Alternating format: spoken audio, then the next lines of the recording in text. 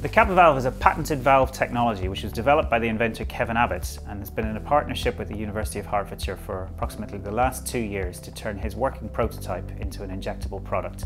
Capavalve will bring injectable products closer to patients. The Capavalve is designed to be incorporated into conventional syringes, which creates multiple chambers within the syringe barrel.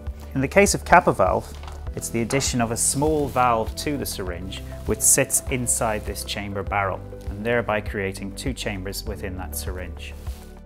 One of the key benefits of Capavalve is that it allows more than one medicinal product to be incorporated within a single syringe barrel. So in this example of a Capavalve syringe product, we can see that the Capavalve is inserted halfway along the syringe barrel, and this is separating these 2 incompatible liquids. On this particular design, we're looking to achieve the sequential injection of these 2 products. Even with the Capavalve inserted here, we can see that the injection process is very similar for the caregiver. It's a typical syringe injection technique. And the benefit of the Capavalve is that it doesn't increase the glide or travel forces required for the plunger any more than a typical syringe. So the plunger is depressed similar to usual injection techniques, and we can see the liquids being ejected from the lower chamber.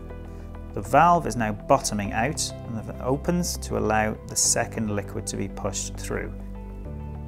We can see that the mixing only happens after it's been injected. For example, this might be into the bloodstream of the patient.